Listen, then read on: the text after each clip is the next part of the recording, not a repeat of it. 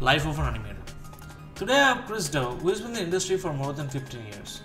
He worked on both parts of animation, 2D and 3D. He recently finished projects like The Boys, Expanse and Trickster to name a few. Let's hear what Chris has to say about being an animator, what it takes to do good realistic animation in TV shows and movies. It's going to be a lot of information, so take a pen and paper and take some notes. Let's get started. I wanted to put a couple pieces of concept art in the beginning. I don't consider myself a good concept artist, but I wanted to put this here to remind us that it's important to keep drawing and painting. Even if you don't want to paint, just keep drawing characters if you love character design. I find that in animation, the stronger your traditional skills are, the stronger your animation gets. And as a person who is traditionally trained in animation, like stuff like life drawing is essential. If you never really get to a high level of drawing, it's really hard to get strong posing. And posing is really the backbone of animation. So I put this in here just to show that I wanted to play with colors and composition and lighting and just and even on top of this, drawing just keeps me inspired. So I find when I'm doing my best animation work, it's when I'm drawing the most. I also do a lot of previs work, so that's where I like people like Feng Zhu, who shows you really strong compositions. Keeping in mind that if you keep doing digital painting, you improve your composition and you're going to have better control of your camera. You shouldn't, when you do an animation, you shouldn't really be just sticking your character in the center screen, doing the animation of the character and then ignoring the camera. It's fun to learn a little bit about editing too, but we'll go into the demo reel first and then we could talk about other stuff. Hey Chris, So I'll just play a little bit. And in this demo reel, this isn't a demo reel I would make for applying for a job. This is a demo reel I specifically made for this talk because I think in animation especially, each demo reel should be made for its purpose. So for instance, if you're doing TV animation or you're applying for a TV job, you want to show that you could do a high frame rate per day and you could keep the quality at low. When you're doing a demo reel for a feature film job, you don't want to put any bad work in it. You only need like maybe 3 shots in a feature film demo reel. It doesn't have to be long, and it's better to be short. So in a feature film demo reel, I would do like 2 acting shots with dialogue, and then 1 shot to show that you could do some kind of body mechanic. So Hey, anything Chris, more than that? I'm just going to jump in. I have a question because like you were showing the, can you like go through the first painting you showed me? Yes. Yeah, because like when I saw the painting, it looked really abstract and it looks like bunch of scribbles. But when I look it from far, it looks realistic. So I really like your style of concept things. But like, do you always like to paint like really loose, or do you have something in mind, Yeah. or how did you paint it? No, I love painting loose. I think I got that from watching Feng Zhu. What I'm sure he calls it, if he didn't, I've heard other people's call it, it's like the illusion of detail. So you don't have to make sure, like especially once you start drawing stuff in the background, you don't have to have it a specific object you're drawing. Sometimes these random colors that are fleshed out through how you do the lighting in that will kind of make up some kind of detail in the viewer's mind. It's almost like when the viewer looks at it, it kind of makes a picture for them in their imagination. So for instance, if there's like a small stick in the background, you don't need to paint that. So when it gets messy in the background, that's great because it makes it feel like it's more detailed, even though it's messy. And in animation, it's really good to be messy when you first do your first pass. If you draw everything clean, it all comes out stiff. So having that illusion of detail in not only your painting, but also in movement can help create a stronger piece. That's at least in my opinion. so far it's been good for me, and it also makes me go through my work much faster. If I sit there and I try and draw, if it's traditional animation or 3D animation, if I try and have every pose perfect, then it's just going to be frustrating. I'm going to be beating my head against the computer. I'll probably get bored. But if I go fast, there's a lot more energy in my animation. And also I notice there's more energy in the painting. It keeps me more interested in what I'm working on as well. So yeah, illusion of detail is such a time saver, and it's such an enhancement to the quality of your work.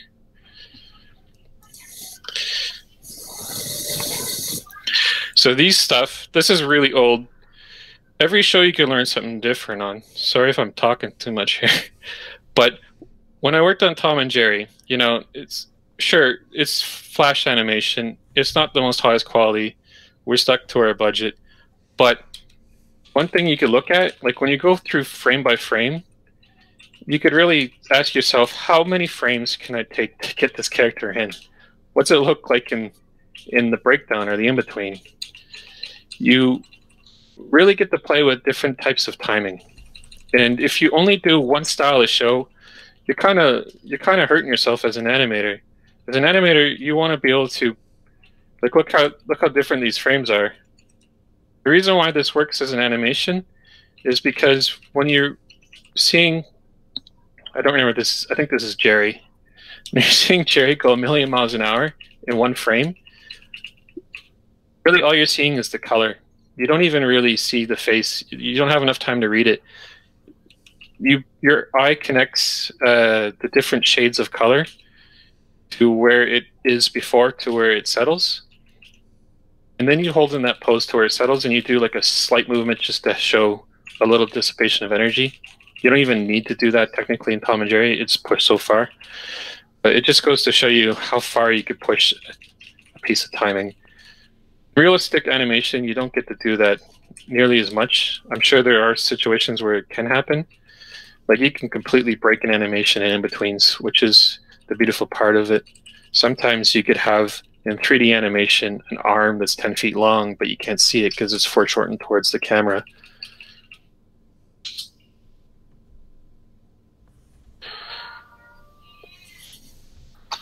So stuff like this, in Flash animation, you'll get like pre-made cells. So like a lot of these are pre-designed by character designers, and as an animator, you're just giving it the motion. But sometimes you have like a cape, and that has to be hand drawn because it's just that the quality is not there for whoever is doing the asset, or they can't predict how that cape is going to flow in the wind. So all this cape movement, that will just be going in and you just hand draw it yourself, which kind of makes it feel great because it feels more traditional as an animator, because now you got to think of the acting. When you get a detailed storyboard like I got for Puppy Dog Pals, it really gives you the information you need to get right in and start animating. So a strong storyboard is very important in my opinion. But yeah, it's like posing is like taking that storyboard to the next level, fixing and improving on the posing, hopefully, and it allows you to look back at your shot and see it at an early stage to make the choices and decisions you want to make. All right. Thanks, Chris. Here we go, Puppy Dog Pals. So I can't remember if there was a stock walk I used. Probably the first part where these puppy dogs come in, but you usually take the stock walks. And I know I did the zigzag and stuff on these characters. So what I would have did is I would have taken a stock walk that the lead did on this show, and then I would have customized it for what I needed.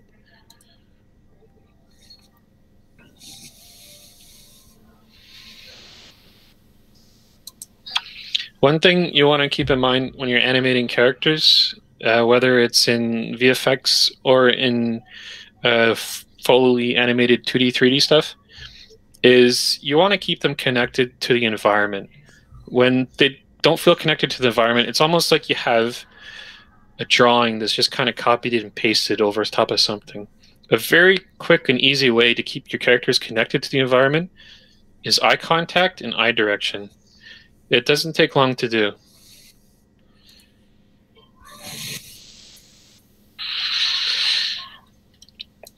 I wanted to show this one because in animation, you don't always have to be having your character or whatever it is you're animating moving around all the time. A lot of times, it's nice to stick into a pose and animate within the pose. And you'll hear traditional animators talking about this a lot, especially the old school ones. They'll say, you want to find that key pose and then work inside that key pose.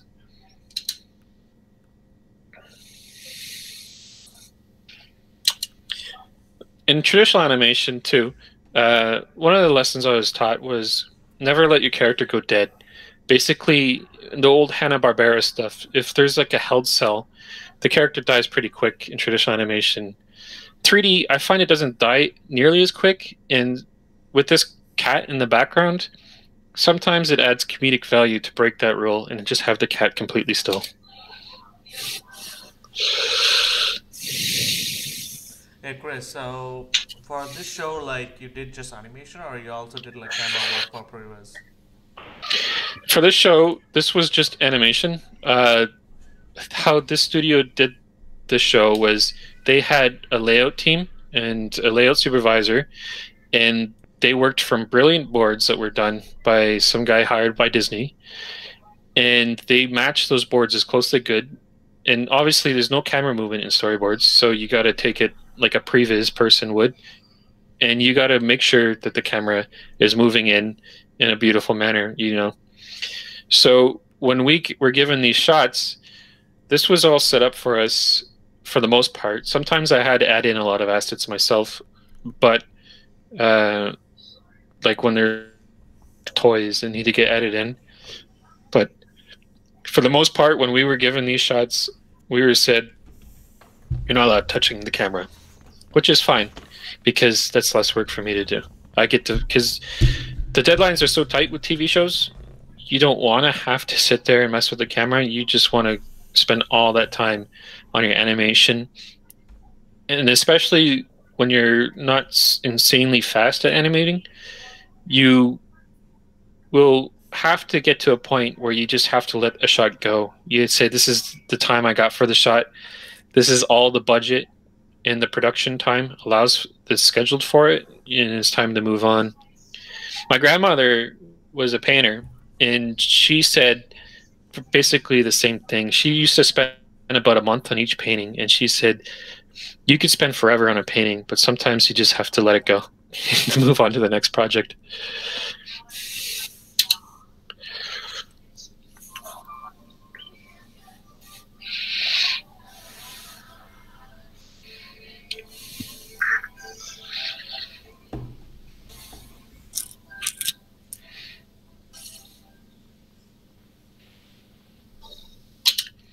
So this shot here, this is something I did in the show a lot.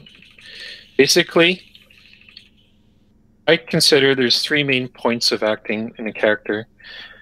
I don't know if I got this from someone or if this is a rule I made up myself, but I consider there's acting on the body, acting on the face, and acting on the hands.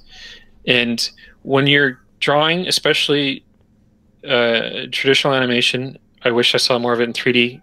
Some of the good at 3D animators do it, is they always use a line of action in the body. It's mostly either a C curve or an S curve. And one thing I loved doing with these characters is I would push the face to have that C curve or S curve too. So you could do like a big squash in here, right? Everything coming in. The eyes are squashing in, the mouth is squashing in. And then at the same time, or you could vary the timing a bit, it's up to you, I go off and draw like a C curve to the left here with the face. If I left it straight up and down, it's like drawing a character in a T-pose. Your character will be drawn straight up and down. It's always nice to have that bit of a slant in there. I don't know why, but this is just, I guess, the appeal principle. Trying to keep that a little bit of a slant. You could even have that slant carry through the body.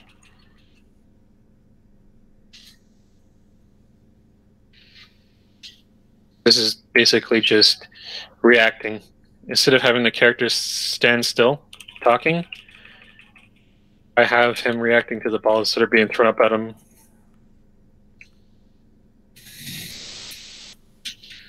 Sometimes it's fun to push the timing. Obviously, you can't jump like this and pause in the air in real life for those frames, but it's a cartoon, so have some fun with it.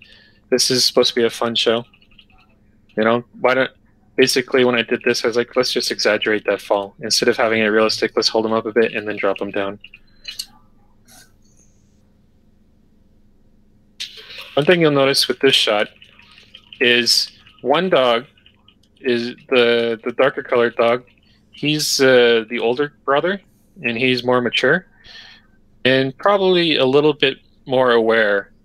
The other dog is a little bit more of a space cadet and a lot more clumsy and a lot more brute force type dog.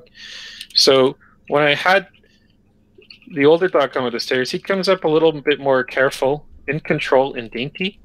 So you can see like the paws just kind of like going do, do, do, do, do, up. He's avoiding all the toys. And then I have the brute force dog just kind of go blah, power through and start just knocking everything over as he comes up. And as you can see, that carries through. He rolls over his bud. And knocks him off.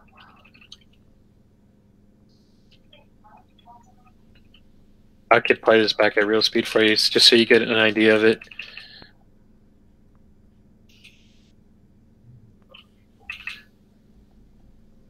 Kind of butchering my demo reel by going frame by frame, but I think going frame by frame is a great way to look at animation.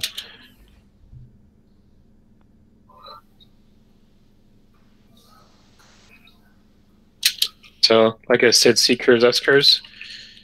Going in here, switching C curve from side to side, C curve, C curve.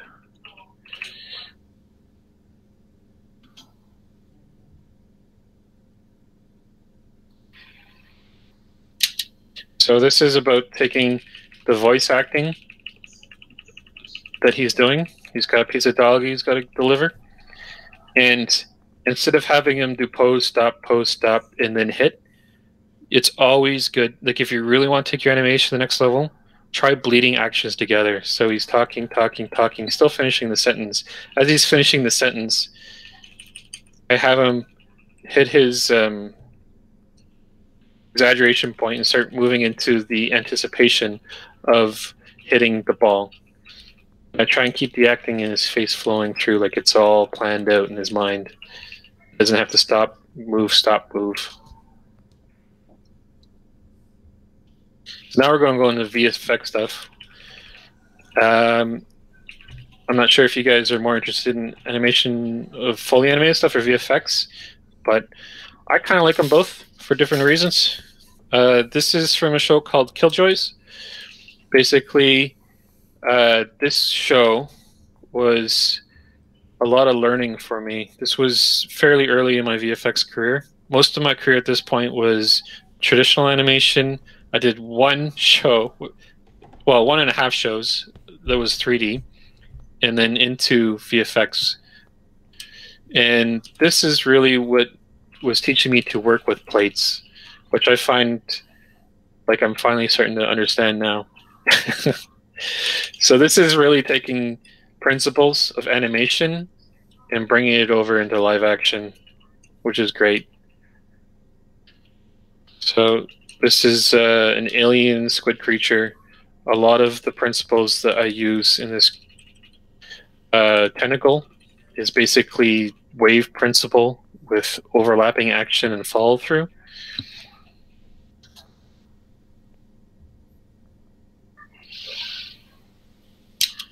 The fun thing about this is when you get this shot, it's basically something they shot on set, and they have this stunt actor in the background attached to a wire, and they yank him backwards. So you have your timing already that you need to work with. So now you take your animation and you make your animation look like it's pulling the guy and not the wire. His reaction is already there. You're making sure your action makes his reaction look like it's working.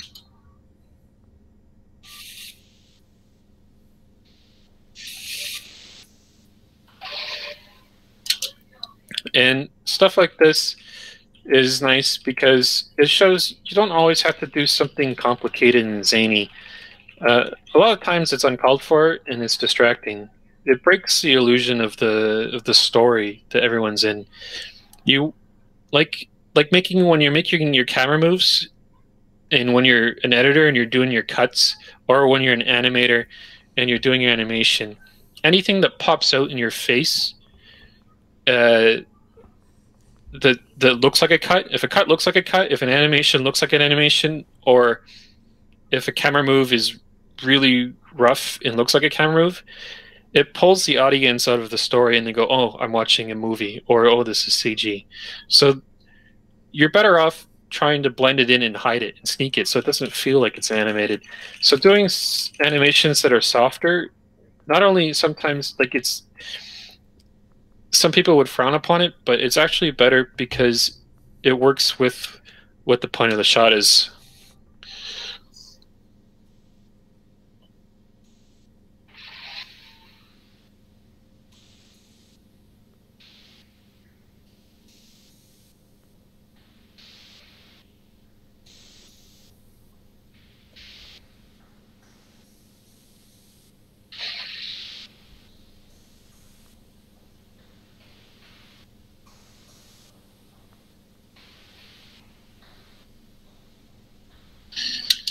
This shot was, I did so many versions of this shot. I remember when I was working on this shot here, this missile coming out. My animation supervisor drove me nuts. He was like, make it smoother, make it smoother, make it smoother. It's like, it is smooth. He kept on pushing me to make it smoother and smoother. And finally, when it was finished, I was like, wow, this is good. And I never would have reached this level of smoothness if it wasn't for him telling me to keep doing it over and over and over and over again. So this one was really a lesson for me to keep my ego in check and go, yeah, you know, he's seeing something here. And it was really beautiful because once the shot was done, it's like, you know, he was right. You know, it needed to be that smooth.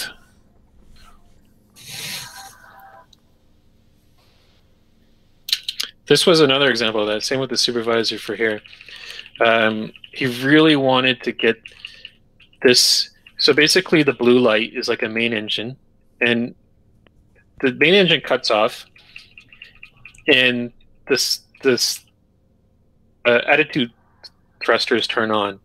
So basically, as soon as the main engine cuts off, it's got to drop quicker, and then when those thrusters turn on, he wanted it to make it feel like it was catching itself. A lot of this was easy and hard because it's easy because it's not like a big character, but it's hard because you really got to be precise in your timing for something like this. And of course, I did the camera work as well for this since it's a full CG shot, and I had to make sure the timing of the camera coming down and falling with the ship was working as well. Yeah, Chris, I have a question. So, while you're working on the timing, so the thruster kind of like exhausts the smoke out, right? So you did the camera and the animation first, then they did the effects on it, or they did the effects first, then they give the pass, and you have to work on the timing. No, so how it works with how this was rigged is those thrusters you see. I actually have control in that on the rig when I'm doing the previs, and when effects gets it, they use the keys for the timing that I put in it. So effects has the animation timing there, but they have to make sure that the effects are looking good visually. So it's automatically in their Houdini file of when it turns on and off. But it's about them now at this point making how hard does the smoke push out? How thick is the smoke? You know, I mean, I'm not an effects artist, but basically I'm sure a lot of it, like one thing as an art director I could say is maybe the smoke isn't pushing out far enough. Let's have those smoke push out like 3 times the distance or something, you know? So this is something that effects would go with. And also, when I was going to say this a little bit later, but I'll say it now, is when you're animating this, if I was to cheat this, like, because sometimes when I do previs, I will have the ship not move, and the camera move. And because it's in space and the ship isn't moving and the camera's moving and it's just those two things that you're identifying with, you can make it look like the ship is flying past you, when in reality it's the camera flying past the ship. But if you do that in a shot like this, the effects artist can't use the physics nodes inside their software properly, because that smoke wouldn't be falling behind the ship now. The smoke would just be kind of floating around. So they would have to cheat it because you cheated it. So when you're doing something for effects that's really effects heavy like this, you really have to take in consideration the other departments taking your work.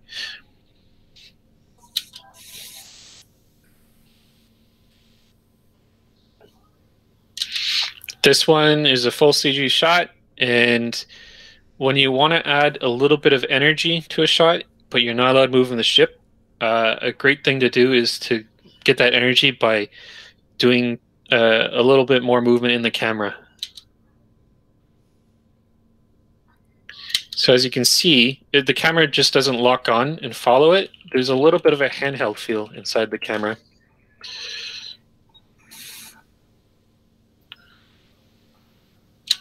This was an interesting shot because technically this one was more real previs than what we do.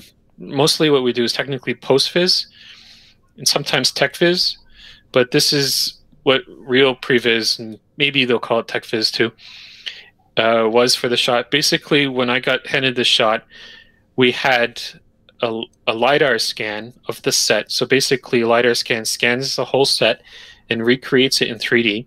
And we take that 3D LiDAR scan and we put it in, and then we create our previs inside that. We do the animation, we do the camera work, and we think this is how it should look. And they haven't shot this yet. And what we do is we send them files. One file would be, this is how we think it should look. And another file would be a diagram showing them how to place cameras and where to place them and what kind of lens to use. So when they go to shoot this on set, they have a lot of information available for them, so they're prepared for it. And you'll see companies doing this type of previs a lot for very complicated shots. So if a shot, because complicated shots get expensive, so hiring and paying some people to do previs work will take a lot of the guesswork out of them, and it also allows them to see or foresee some problems coming their way when they're about to shoot this stuff. All these boxes were hand animated. This wasn't effects, this was me. There was probably like a couple hundred boxes in here. And they used a little chunk of it, but basically this, I can't remember if this is full CG or not. I really can't remember if this is full CG or plate. But there's a hole in the side of the ship, and I animated every single one of those boxes moving around. The bigger boxes were moving more slow and bouncing off each other. And every time those smaller boxes hit something or bounce into something, they had to bounce off and react to it. And then lighting had to go around and adjust it. I actually think this might have been a plate with... Chris, it is a plate. Yeah, it is a plate, and the boxes are beneath it are the CG. So the light was going on and off in this, if I could remember correctly. It was a while ago. And there was even some red lights. And the lighting artist had to go in and match the lighting on set that's blinking off and on and add in the different colors. It must have been a nightmare. Chris, sorry for interrupting. This is Ravi. Oh, hey. Yeah, hey, how are you, man? Good. How you been? Hey. You're talking about the plate. Can you explain what is plate? What is plate? So a plate is anything that's shot from the production crew shooting on set. So plate is basically footage from cameras. So what they do... Yeah. So basically they send us the plate and then we add the CG to it. Okay. There's, if you want to know more about plates, you'll have to get Nitty in here to talk about it. She's the expert. This shot here, basically everything in this shot except the face is CG. So this body is CG, and the canister is CG. I think maybe the set might be real. I can't remember. Correct me if I'm wrong. The set might be in the interior and the back. But what I did as an animator here is I lined up the body of this character to match the plate on the face. And the plate is being used for like the first few frames. They cut out a few frames in it, but basically this is plate, and as soon as it goes to blur, it's now full CG. So everything right here, this is the character is full CG, face is plate. Now we're getting into a full CG face, full CG character, and then I animate the character coming out and tossing, turning through the space. This is going for more of a realistic style. Animation, not as cartoony as the last, but what I was going for was to make people thinking that this is a real character. I didn't want them to think it was animation. This shot was probably one of the first double shots, like the CG doubles that we got. And they've been going so well that the client has been giving our studio more and more of these. So that's great. It's always nice to know that, especially when you're the lone animator in a studio, it's nice to not only build up your own demo reel, but it's good to build up the studio's demo reel. So they're able to get nicer and bigger work, bigger, what's it called?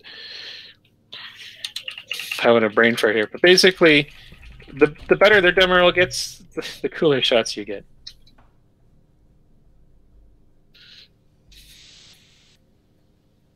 This one is just a very simple animation. She's in 0G jumping out. I just wanted it to be simple, believable. The person in the background is actually footage from a plate, so I didn't animate that. It's the person in the foreground. It's nice to get these filler shots. It's very hard to shoot wire work that makes it look believable in space, so I'm thinking double work is the way to go for that.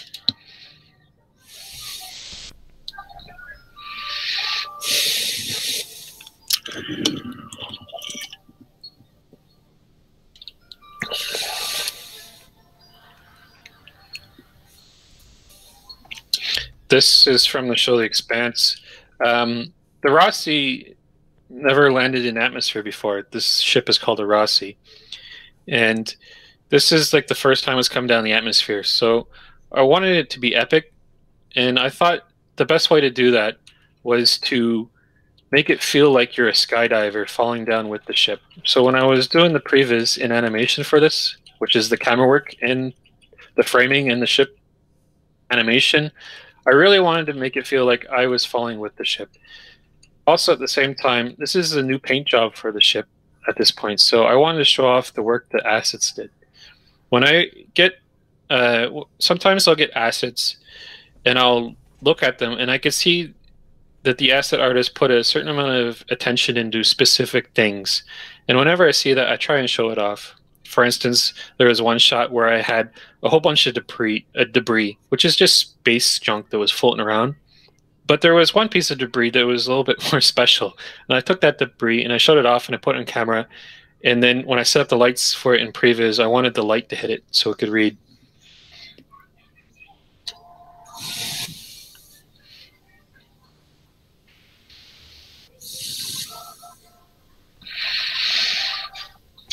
This is just a simple animation. It's really just like linear animations with a timing change. This is just an example of animations don't need to be over top. It doesn't need to be flying and zooming through the shot. This is a realistic show going for more serious type of feel. So just having it simply come in and slow down is basically the best approach for this shot.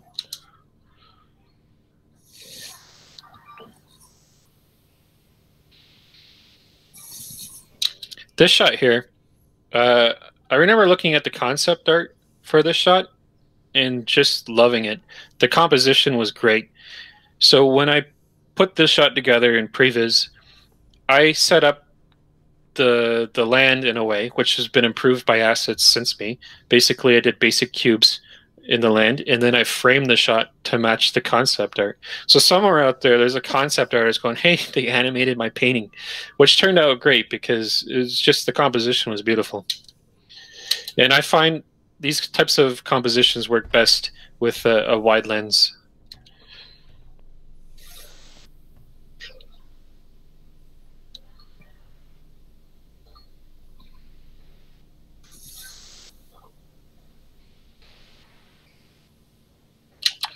This is the show bases itself on realism a lot, but sometimes you want to fake the camera, and I'm pretty sure this shot I faked the stars.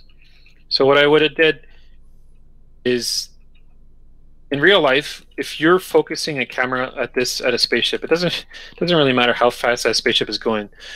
Those stars aren't going to be zooming by. Those stars are so far away, they're going to be almost still, not moving at all, right?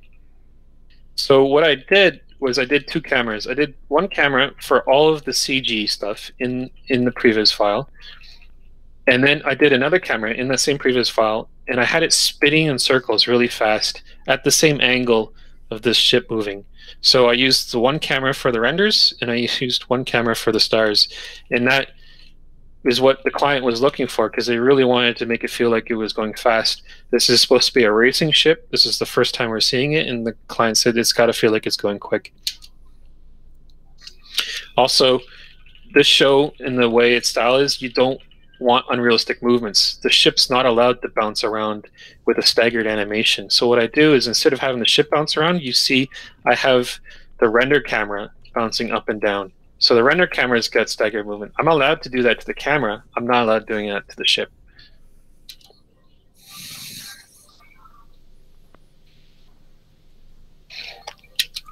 And this one was cool. I didn't put the whole sequence in here. It was like 21, 22 shots. This was like season 3, episode 4. And our animation VFX guy, or producer as well, said, I was allowed to do the storyboards for it.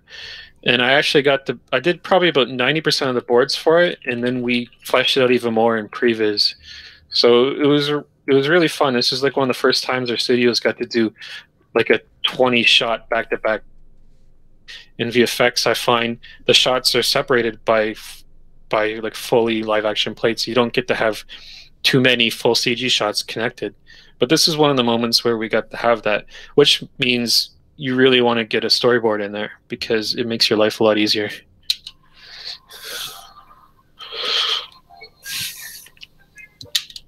The shot was kind of fun. Basically, this is an FK rig system, and what was given to me was a neck track. So there's a piece of geo around the neck. You won't see it, but lighting would have used it, and I used it. And that geo was tracked to follow this guy's neck movement exactly as it is in the plate. And I took these bolas and I animated them to wrap around that geo.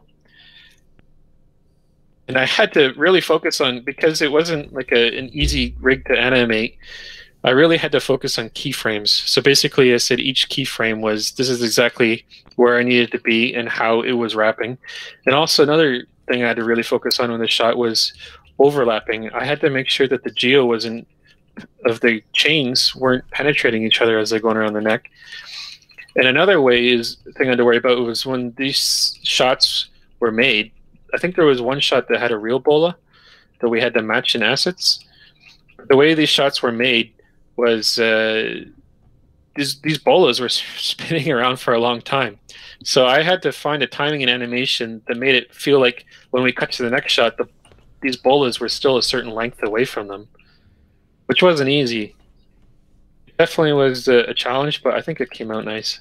It feels believable, I think. I think people are going to think they got hit by real bolas.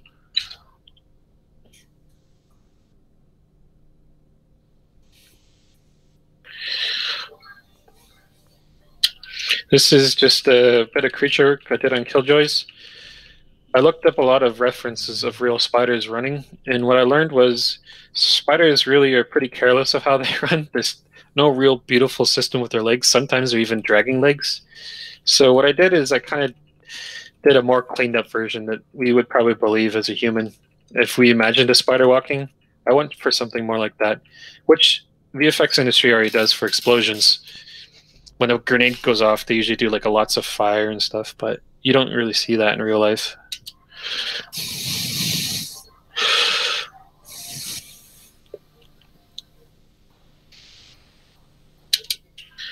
This shot here was one of my first big animation shots in the VFX industry, and it really taught me to communicate with the comp artist and the lighter, because it was really a tough job for all of us to try and get this character, this spider, at its size, because it's no small spider, to come out without penetrating the plate or having some kind of weird issue in lighting. So this was hard. This was like a lot of back and forth between animation, comp, and lighting.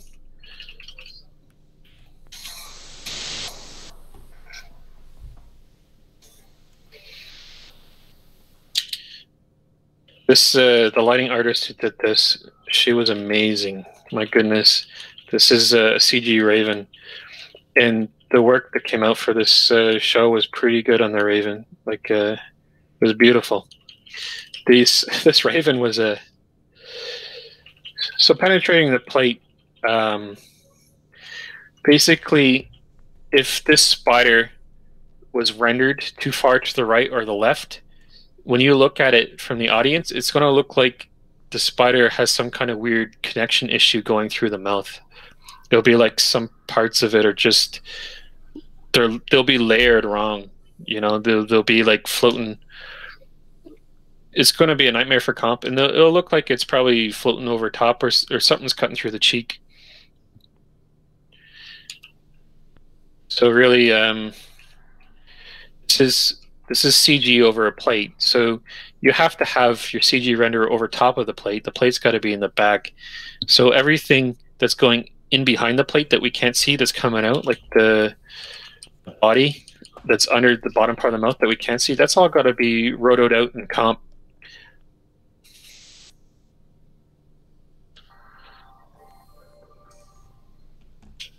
This it was my girlfriend, I think, who actually did the tracking for the head for this Raven. And tracking, there was a real Raven on set. Even though this is full CG, they actually filmed the real Raven as reference, which was great for us. And she tracked the head movement of it, which is basically taking the exact movement of the head of the Raven. And I thought that it worked so well, why should I change it? If it's working, don't break it, right? So I animated the body to work with the head movement that we had going here. That head movement is actually tracked from a real Raven.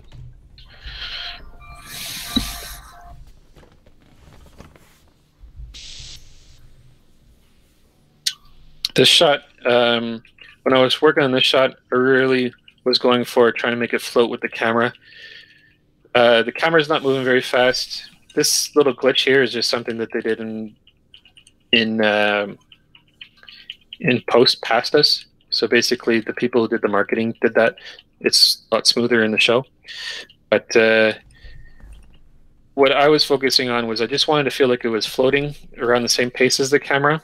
This camera has been tracked for us, so it made that easier. And what I really wanted to focus on with the animation was I wanted to make it feel like the bird, at least on the wings, was reacting to kind of air and wind flow. I didn't want it to be like perfect. I wanted the wings to kind of have its ebbs and flows up and down with air currents and wind.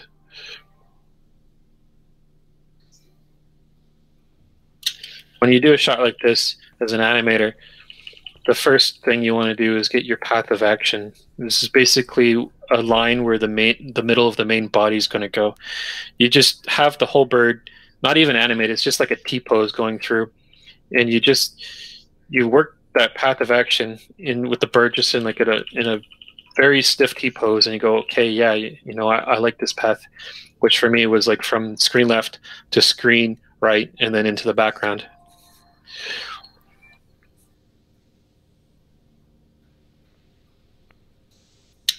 The show was The Boys, and basically what I was told, it was lots of studios were offered to do this cut sequence, but they were all failing at it. Basically, they didn't have too much time to do it. And this was a big challenge for the effects artist at the time, which was Kevin and myself as the animator. And basically, it was, once again, communication is important here. We were back and forth with each other all the time. What you do is you have this plate that's shot footage of the actor. And then as soon as the actor turns, like gets cut up, you can't cut up the actor in real life. So as soon as he's supposed to be something that he's not in real life, that's when you turn it to a CG plate. So it was a lot of back and forth about Kevin saying, let's do that here in this frame, and me going, yeah, let's do that here in this frame. And what I did is I animated, basically all these characters were animated twice. I did one for the upper body and one for the lower body. I don't know if you guys seen the show. I left out Boys Season 2 stuff because I didn't want to do any spoilers in case you haven't seen it. So this is probably a plate, and then this would be the start of CG. And there's going to be 2 animations I give our effects guy. So there's one animation that's a full body, not cut, with the legs and everything for the upper half. And then there's one for the full body with the upper torso for the lower half. And what the effects guy does is he basically he cuts it. He does the brunt of the work cutting it.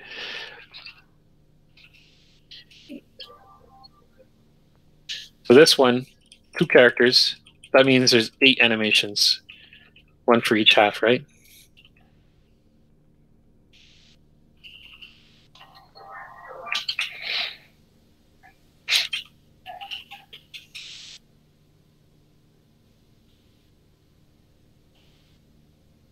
For one of these shots, I think we might have kept the plate for the lower body. I don't remember if we did or not. I think we might have kept the plate. And I don't remember what we did with the arm. I'm sorry. I think I might have animated it, or the effects guy did. I can't remember. It's all a blur. This was a time where we had to move fast. Definitely remember doing those legs 100 times. These legs, like I got notes. Have them land here, have them land there, have them land over there, have them land over there. So there was definitely a lot of iterations of going for legs. So the upper body is all plate. These legs are CG.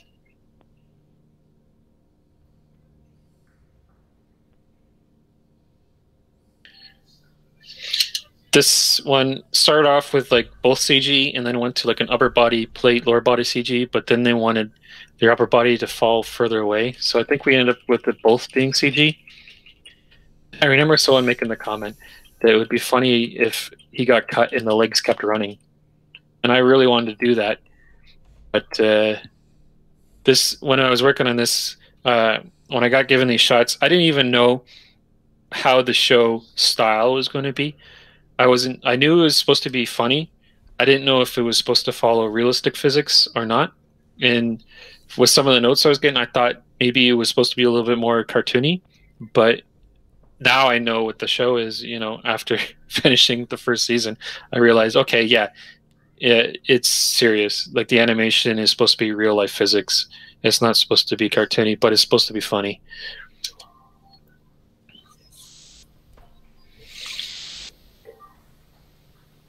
This shot here, basically, I had a lot of these shots, especially when I was new in the VFX industry at the company here.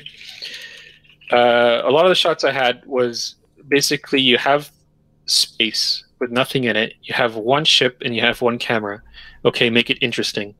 So every shot has to feel different and interesting, and you're always trying to find how to move that camera in that spaceship with nothing else around it to compare for speed, or use nothing else for framing.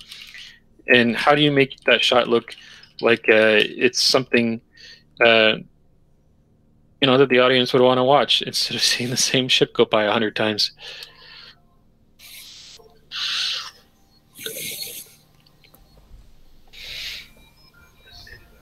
This one is basically just kind of someone had an idea of trying to do like a silhouette where it's going through the sun, but I guess it never really got pushed that far. But no, I thought it was interesting. I still see it a bit. It's nice.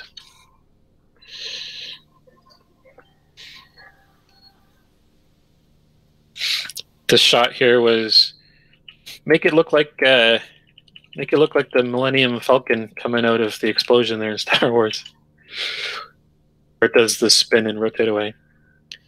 This shot here, this is the end of the demo reel here, but this shot was basically, the point of this shot is coming up to this broken ship, and there's a name on front of it. So we got to reveal to the audience what the ship is going to be. So when you do previs and even animation, it's all about telling a story.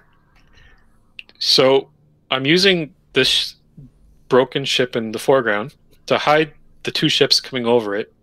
So the two ships get revealed through their animation plus the camera move. And then we have the light go across the name so the audience could read the name of the ship. So it's like two reveals. It's one reveal of these two ships coming from behind it. And then using the light, we now reveal the name of the ship that's in the foreground. Yeah, that's my demo reel I put together for you guys. Do you have a question? Yeah, go ahead, Roger. Sorry, it's OJ, Chris. Chris, about a third of the way through your demo reel, you had the, I think it was the astronauts, and you said it was doubles. Were you talking about two plates? No, so we call doubles, we'll call them CG doubles. They're basically when we're doing human characters. Yeah. So basically, when we call a double is sometimes it starts off as a CG character, or sometimes, it starts off as a character from a plate and turns into full CG. And sometimes it's just a face like this one that starts off from the plate and turns into full CG. And sometimes they're just full CG the whole way through. But that's pretty much what I mean by doubles. It's just a human character. Okay. But cool. Thanks. This whole, like, if you actually watch this sequence in the shot, I think it's 2 or 3 plates stitched together by our layout, the person who's layout for it, which was our supervisor, and it was pretty impressive. So basically, you start off looking at a plate in the left. Once you get out here, this is full CG now, and because it's full CG, cut out and in my demo reel, it actually rotates back to what we were just looking at and goes into a second plate that was shot separately from the first one. So there's some neat tricks where you could use full CG backgrounds to go and hook plates up like that. It was very impressive. Cool. So the plate there was just for her face, and the rest was, well, you had a background plate, and then you had a plate for the face. So there's a plate for the interior. The exterior of the ship is CG. In the beginning, the face is a plate. So this is her face shot on set. And then once it goes blurry, this is now full CG. So that blur is basically a CG render that's been blurred. So the body was already double by then? There was... we didn't use any of her body for this. We just started off full CG for the body. But I have worked on shots where we start off with the actual plate for the body, and then that goes full CG at some point. Which was technically what we were looking at for the boys stuff. That started off as full plate going to full CG. Okay. Which is hard. I could imagine. Thank you. Thanks, Chris. Thank you, Chris. Thank you, Chris.